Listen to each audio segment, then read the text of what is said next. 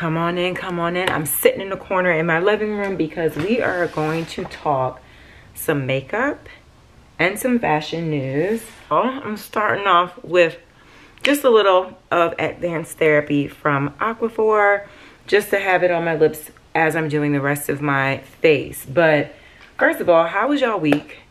It's been a quick one because, I mean, I just feel like it went by really fast. But I wanted to walk through my makeup routine, well, my current makeup routine. I feel like this always changes every few months with the seasons, and also when my skin is adjusting to different things. I suffer from, well, I was suffering more last year and years prior from cystic acne, hormonal and food allergy related, come to find out. And now I have still a lot of hyperpigmentation and marks. I still get some acne when I'm about to have my cycle, but they're really small now. And one of the products I actually been using the last 90 days is this master plan from Epilogic. It's literally empty. Like the last bit of serum is like literally at the top because it goes from top to bottom. But this, and it's a black owned brand. The woman behind it, she is a plastic surgeon based here in Brooklyn. She is doing her thing. Her packaging is amazing too. But since I've been using that serum, my face doesn't break out as bad anymore. When I do have breakouts, it's very surface level. I literally have 2 pimples right here, and that was not always the case, so I'm super grateful. And this is without, I have not had a facial in a very long time. Last time I got a facial, something was up with the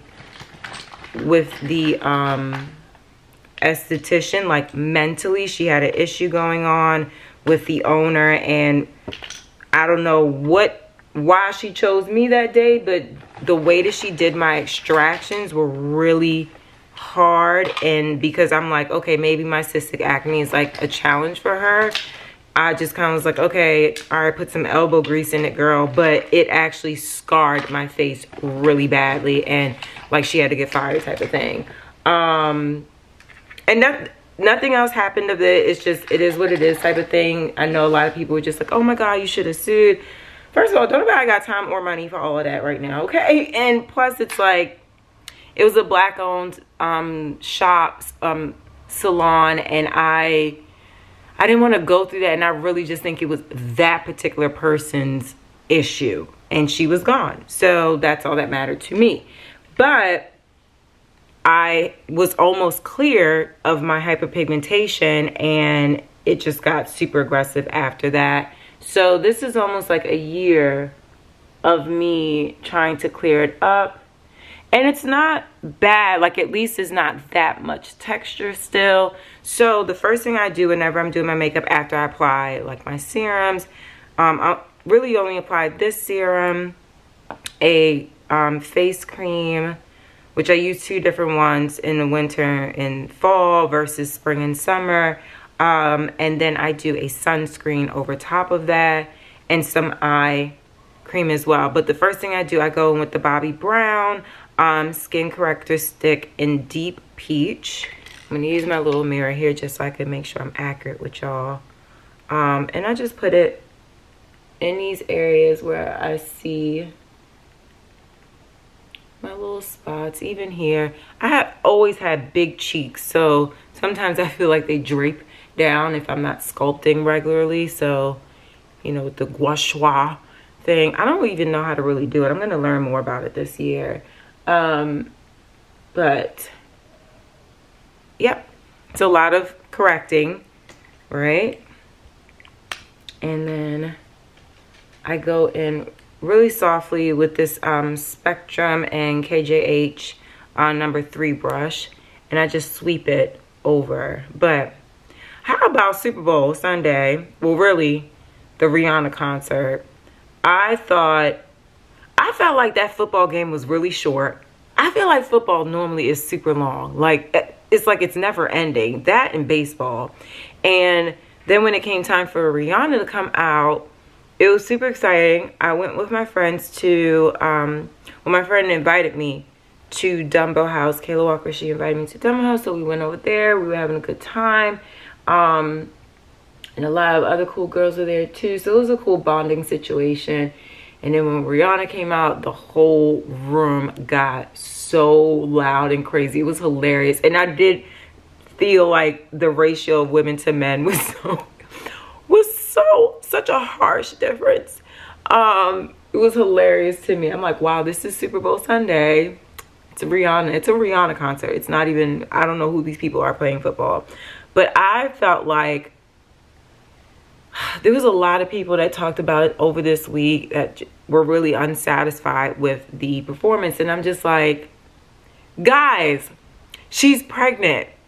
Like, the bump is bumping, number one. Number two, postpartum. She's still within her postpartum stage of the first baby. She hasn't created any new music. This is what she's giving us. I'm going to apply a little bit more because I think I brushed too hard on that part. She's giving what she has. And honestly, I think she was just truly enjoying the moment. And another thing, she wasn't so bumpy that she couldn't hide it. She could have chosen to wear something else to hide the baby bump, because we all know Rihanna does do a lot of oversized looks. She didn't have to share that with us. She didn't have to, but I think because of, you know, her just wanting to be careful too, like, she wasn't going to move all about the stage. You know, she was like, you know what? I'll share it with them. I'll share it with them, and this is how I'll do it, and I can't do too much. And I honestly think she must not have known that she was pregnant when she signed the contract with the Super Bowl, because I'm sure she would have done like all kinds of dancing, jumping, hoopla, and all that other stuff. But you want to be careful with her at this stage, right? She must be first going into second trimester. And I'm just like, I was so happy. I love the performance. It gave us the dose that we all needed, because we've been begging for new music, right? We've been begging for her to show some interest in music, and it was our little micro dose. It might be our last dose, but I'm kind of hopeful that it's not. I think she looked amazing. I love the tribute. If that was intentionally a tribute to Andre Leon Talley, I loved it. I love the red look anyway. That Loewe breastplate, yeah, they better go ham in making that, because the girls want it. The girls want it. I heard the girls. We all said we want it. So I was super pleased with the performance and super grateful, because I'm like, she ain't had to show us. She ain't had to show us. She could have just like did a whole other thing, but she did what she did. The dancers did what they did. What's that girl's name? Paris, the choreographer. She did what she did. I just learned about her ass, and I love it. I love her. So, and I wouldn't consider myself like Rihanna Navy Nation or whatever it's called. I've always loved her because she's a Caribbean girl. She has super dope swag. I think Beyonce, hands down, had the best Super Bowl performance in my lifetime. But Rihanna had an amazing performance for what she could do. And I think people need to back up off of her. So anyway, I just don't like how harsh we were. Like, I feel like at times society could be so harsh against people going through real life things, and it's unnecessary. And I feel like a lot of people's commentary was just like, okay, like, we don't know her situation. She's doing this. It's pretty dope.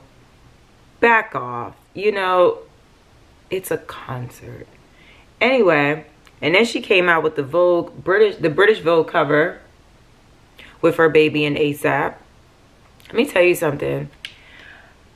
I truly think, oh, by the way, this is Dior Skin Correct in 3N. I truly believe that Rihanna was going to reveal her son with this British Vogue cover. And because someone was going to leak the images of her son in the back of that car, she was forced to leak her own images. And that I hate. And that's why I was so happy that she chose this way to show us that she was pregnant, because she was kind of she was stripped away of that with her first baby. We took that away because society is wild, right? And people are crazy. So that's another reason why I was like, you know what, this is really special, because I do think that cover was supposed to be his debut. to the world. And that sucks that it was taken away. But she looks amazing. It's giving Tina Turner, which I have an affinity for, okay? I freaking love Tina Turner. But I love the cover. ASAP, come on, house husband. Come on. I'm not. That's all I'm going to say. Listen. Look, I feel like it's okay to have that dynamic. And even my father was a creative. So he was a photographer, is a photographer. But for the most part, he stayed home with me when my mom worked 12 to 16 hour shifts at the hospital. So in my world, I am very used to having my father mainly in the home, taking care of meals, taking care of my homework with me, getting me to and from school. He was also my coach for all my sports that I played. I was definitely a daddy's girl, but I grew up in a home where my father spent a lot of time with me, taking care of the household if he wasn't on assignment. So I'm here for house husbands and couples splitting responsibility and respecting each other for what each other covers. I'm here for that. But anyway, oh snap, I forgot one step. I do use the Refi so much that the logo's gone, the eyebrow gel, and I just put it on. Usually I put this on whenever I do my skincare. I do wipe my eyebrows down just to make sure that there's no like oil excess and stuff like that on my eyebrows. But I thoroughly go through these hairs that just want to do what they want to do anyway. And I would say like between this and like the Anastasia brow gel, like they do pretty good, but like my brows do what they want. Like there's nothing, I have yet to find something. I want to do like that soap thing that people use, but these things don't listen to nobody but themselves and God, okay? So I just laid them down and go forth with that. Now that New York Fashion Week is at a close, I will definitely be going in with further detail and review to share my sentiments on what I think about all the collections. Because overall, honey, I loved a lot of collections. At the end of the day, fall fashion will always be my favorite. I am not a big spring summer gal, you know. She's short-lived, so it's like, okay, all right. I'm wearing, and I have to probably get some more today, Chanel Le Tint in color B70. She's done. She's basically done, but she gave me a little bit. I just pump her out, and I'm gonna just go full coverage with her. But yeah, overall, I saw some really beautiful, I kind of start from the center of my face and then go out, but I saw some really beautiful pieces from Carolina Herrera, Alchazura. Michael Kors had some really beautiful, listen, at the end of the day, I am not a big MK, that level, no thanks. Michael Kors though, Michael Kors, he is a pillar in American fashion, okay?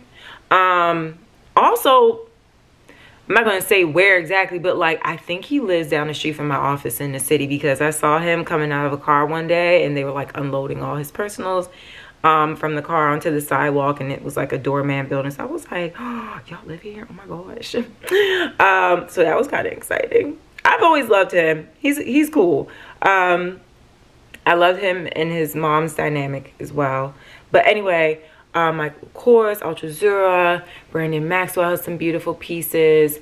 Who else? Proenza Schuler, Kate NY. I mean, the lust, it was the textures for me. And also it's not about like this upcoming fall season. You can tell that the designers are designing. They, like what Denma say about Balenciaga, I got back to design. I'm sure you did, because sir, anyway, we'll get to that.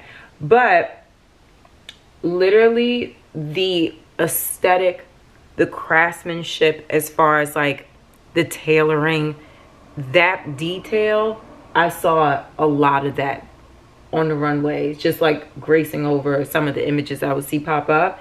And I'm like, this is where I truly love fashion. Like, there's been a lot of gimmicky things. Like, I'm sure once we see like Paris Fashion Week roll out, we're gonna see some like cartoonish fashions. You know, that's a big theme right now. But I feel like they're kind of going back to their roots of design, and I think that that's amazing. And plus it's not that it's more wearable, but it just has more longevity, and you know, there's a lot more classic pieces that mix into these situations, you know, that are forever timeless pieces. I'm sorry if y'all hear that construction going on. Y'all know I'm over that building, but it doesn't look like it's nowhere near done, but it's gonna be a great senior citizens home once it's finished. But anyway, yeah, I'm just like lightly, I don't even know where this brush is from, but it's a very dense brush, and I'm just lightly sweeping it over everything, and that is me getting covered. And sometimes I used to go underneath with my contour and then like lightly cover it, but these days I'm not doing that anymore. I'm gonna put this to the side so I remember to get more. And I always use like my cap to put my liquids on it, because I don't like putting it into my skin to warm it up and then it seeps into my skin more than it does on my face. So I don't do that. But after I put on my foundation, I go in with the Fenty Truffle Contour Matchstick, and I go in first from the beginning of my eyebrow, and I just do a little tap like that, and I go very lightly down my nose and here, and do the same on this side, obviously. And I put a little here in the eye crease, and then if my forehead is showing, which these days it is because I'm wearing my hair parted on the side and whatnot, I do a little dart there, a little dart there, and then I want to wait for this to dry down a little bit more. But while I'm waiting, I will take this number 10 brush from the same collection, and I'm going to blend in on the contour on my nose. Speaking of Denma, right? And we said we'll get back to Denma. So he released that statement saying, oh, I learned a lot. I'm getting back to the basics of design. Let me tell you something. And I'm just going to be really honest. If that was a black male designer, he would have been fired, him and his whole crew. Period. He said it was the hardest time of his life. Okay. Fine. Understood. But was he ever really scared for his job? I don't know. And I feel like at the end of the day,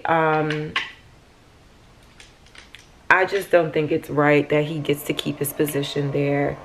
I'm not even the slightest, excuse me, I'm not even the slightest bit curious to know what his next collection is going to look like.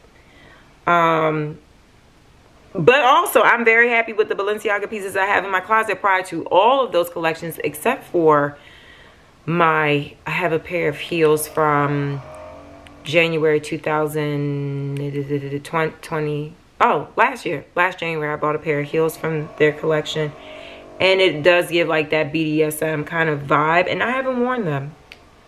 I don't know how I feel about them, but I'm not wowed by his statement. I'm not feeling a big deal of remorse. I'm not excited about what he wants to show and prove. Like, I don't care. I don't care. I don't know if a lot of people feel this way. I haven't really talked to any of my other fashion friends. But it's all right, cool. Like, he gets to keep his job. They all get to keep their job. Cool. Anyway, so I'm gonna go in and I'm gonna go from this area and just lightly, because I do have like that structure already, but I just like to create like a little bit of a shadow effect. And then I go on this side, and I have like this like dip in my chin here, and I like to just contour it to just kind of align it, if that makes any sense. But then we found out that Pharrell Williams is going to be the creative director over men's Louis Vuitton. Now, a lot of people had a lot of thoughts about this, huh? I know. It's a thing. Okay, here's the reality. Pharrell Williams is a very big trendsetter. That capsule that he did with Chanel, sold out, gone. All the girls are have hurt feelings because they did not score their loafers from Chanel when he did that capsule with them, right? And that's the truth, and that's fine. He has always been a trendsetter in music and in fashion. Some people will throw in this argument: Khalees helped him create his style. Truth be told, once upon a time, there are legends at Atrium, New York, where I worked here when I was in college, that he brought in Khalees. No. Actually, Khalees used to work at Atrium, New York. She used to work there. And when she got signed or started working with Pharrell, he was wearing like fur coats and cowboy hats. Again, very out there. He's always been out of the box. But like, she supposedly, they say, like, trying to refine his style when they start working together. And she's mother when it comes to a lot of things, you know. So I hear that argument and I get it, and I also get that he himself is a trendsetter in his own way. I have an issue because, you know, I don't have an issue with him being the creative director. My only thing is, like, sometimes when certain things are brought up, I'm like, damn, like, they're not going to speak on it at all. Like, that's kind of sucky. I think it was the middle of last year, Khalees went live at one point and said that Beyonce used a part of her music to create, I don't even remember what song it was. Energy? Was the song called Energy? But it was a song off Beyonce's Renaissance album. And Khalees claimed that, you know, she did not ask her to use a snip of the song. I could not find or hear that part of Khalees' song in Beyonce's song. And I'm like, okay, I was trying my best. But it was a whole debacle. And apparently she also exposed that Pharrell, you know, her and Pharrell's relationship was not really pulled together tightly. That he did some things that weren't right by her regarding music and credit and title and all that other stuff. So because she went out there and said these things, you know, the Beehive didn't really attack her like they normally attack other people talking madness about Beyonce. So there must have been some level of truth or some level of the people want to know more or need to know more. And Pharrell, I don't think he's ever spoke about it. He never, like, not to admit it, but just like say, you know, nothing about Khalees is my sister, I love her, XYZ. Like, I never heard of anything. So I'm just a little disappointed about that situation. I just felt like he could have done better. But also, you know, they did interview a lot of designers because that's the thing. Like, he's not specifically a designer, but he can direct creatively, right? But they were interviewing certain people for a very long time, and it takes a lot to prepare, present, all that stuff to people like LVMH. And they didn't go like Martine Rose. That would have been really exciting for her to get the role. And I think that's what a lot of people's beef is. But, you know, you had Virgil, and then it's like Pharrell, and I feel like it's the same. I mean, obviously, Virgil didn't get a chance to present a certain amount of work in his lifetime, but what he did share was very special. Pharrell has a very long line of work. I'm excited to see what comes of it. I think the first collection will be in June for menswear, and who knows, what if he gets to give his 2 cents about the women's collection. I think the guy has really great style. Were there other people that could have been a little bit of a better option? Probably. My only beef is he should have responded to someone that he worked with for such a long time and made such great music with, after, not necessarily her cry for help, but like after she mentioned it, you know? And now it's like people are looking at her crazy.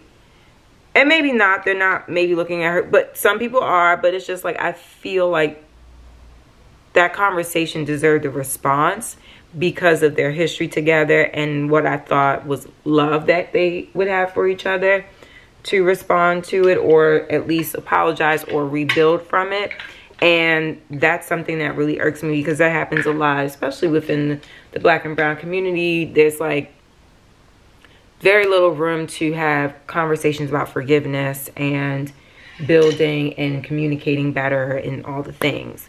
So before I get into the last few details, like I usually do my eyebrows and my like a little bit of highlight and blush and stuff, let's get into the portion of this video. This is actually sponsored by our friends at Merit, and I do have a link for you guys below to order directly, but they sent me their new Flush Bomb colors.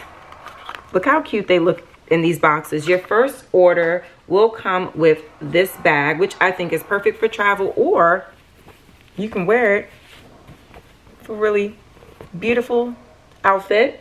And you do get free shipping with orders over 40. So they sent me their new Flush Bomb colors in color Stockholm and Apres. They are available in Sephora, but they have everything on their website, obviously. But Stockholm and Apres, I actually saw these in person already, so I know I love them. And I'm gonna do a little bit of a swatch test. So this is Apres. It's very plummy.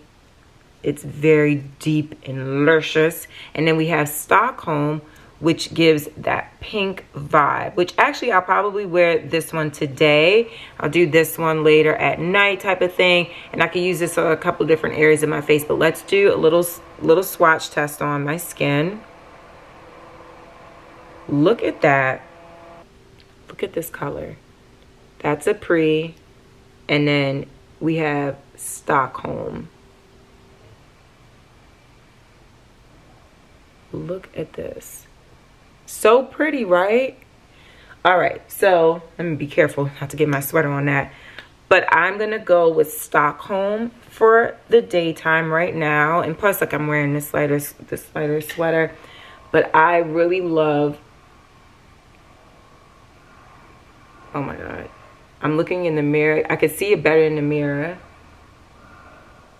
I love this balmy effect.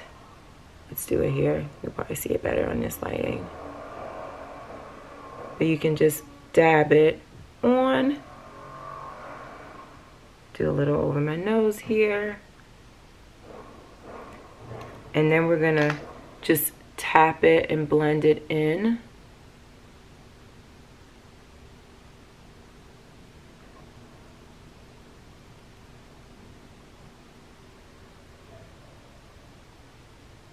But you know what? I actually want to mix the two.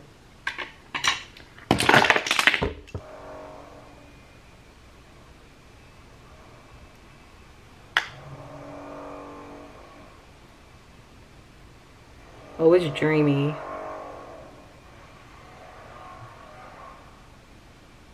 That's dreamy.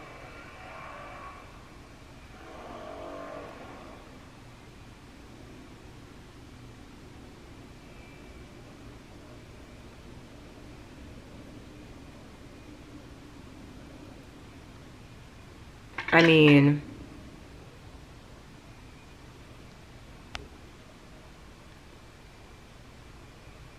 I like it because, I mean, Flush Bomb, and it gives a light flush. I'm here for it. I really like this.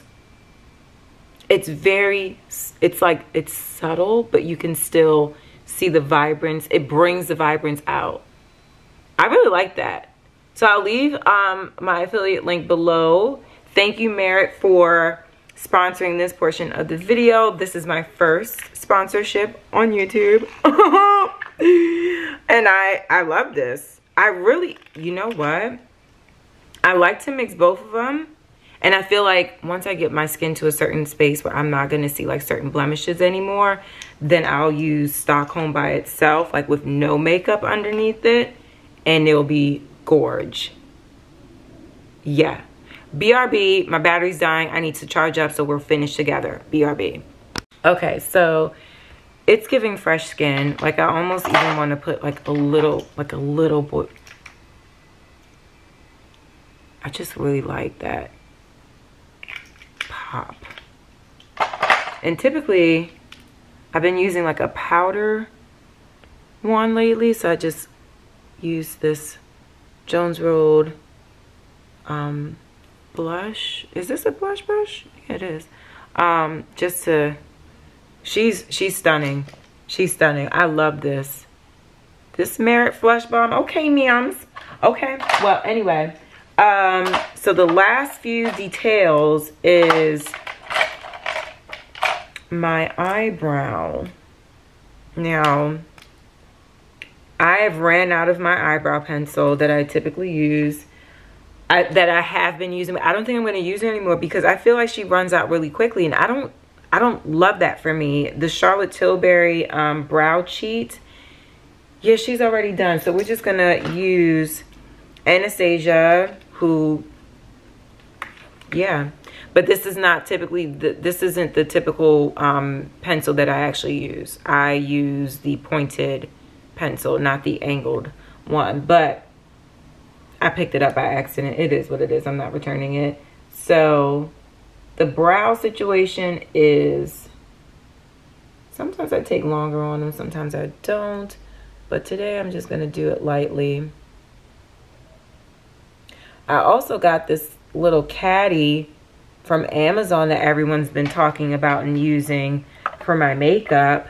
And it comes with this mirror situation that you can hook on and do your work with. But she's kind of small, and I thought that I would be able to stand up certain pieces in the caddy, but everything has to go sideways, like my concealers and stuff. I thought those would be able to stand up straight, but she's a little shallow. But it's cool. I really like this. I like the lighting. That's nice.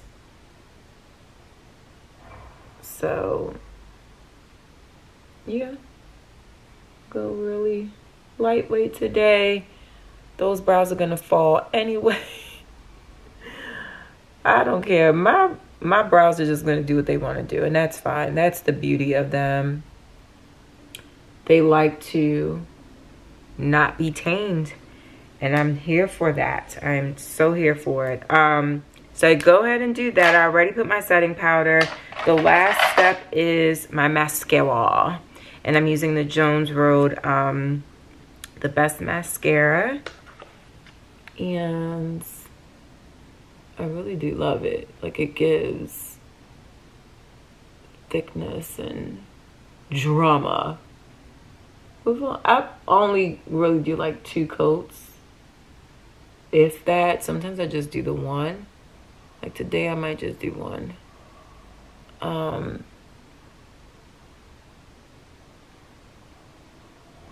And sometimes when I have like a lot of time to do my makeup, I use 2 different mascaras. I'll do this one on the top,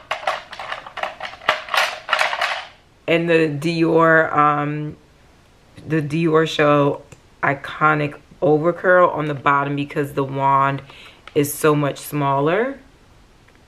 So I feel like I can get closer without messing myself up with having to remove any like extra mascara marks. That I will use 2 different mascaras. It's actually really funny. Like, if doing the most was a person. Well, maybe more people, I don't know, maybe a lot more people do that than I'm assuming right now.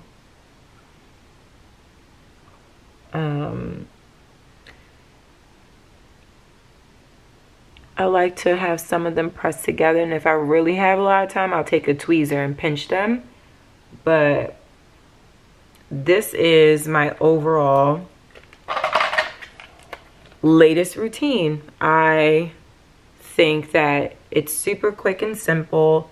Highlights that make no makeup type of look. But it's still, I prefer to cover my spots. I do not like my spots to show much. And sometimes if I really want to, like, if I still see some parts, I'll go back in with a different concealer just over top of what I did. But today I feel pretty good about it. I'm fine. Like, I really like this blush though. It's very like, look at the like little glow. And I don't put a lot of highlight on. I might put it here and like a little bit here, but I didn't put any highlight on anywhere. So this is nice and glowy. I really like that. Thank you, Merit, for sending that to me and sending this opportunity also to sponsor the video. This is really cool. I love this. I love this. Don't forget, Apres and Stockholm are their newest colors. And I will have the affiliate link down below. And your first order, you will get that bag. And any order that is over $40, you do get free shipping. So, yeah, but I hope y'all like the video. Don't forget to click subscribe and like, comment below what you do with your everyday makeup if you use some of these products. I'll leave the link to this. But let me see if I can show you. But it is kind of shallow. Like I can't stand my Dior concealer. Like I can, but the top, which is this mirror, it won't lay right. So I have to lay some of these pieces to the side. What will fit is the Fenty contour stick standing upright and the Bobbi Brown skin color corrector, but actually no, can't even do that because of the thing. I thought it was fitting at first, but yeah, everything has to go on its side in there unless it's like a low dish situation. And I like the fact that you can put in the mirror in the slot and do your thing. You can also twist this around. I'm sure a lot of y'all saw this already, but just in case you haven't. And you can also stand it up that way, which I think is pretty cool. So, like I said, I'll leave the link below. Let me know if y'all have any questions. I'll see y'all on Tuesday. We will be reviewing the runway shows. Bye. Have a good weekend.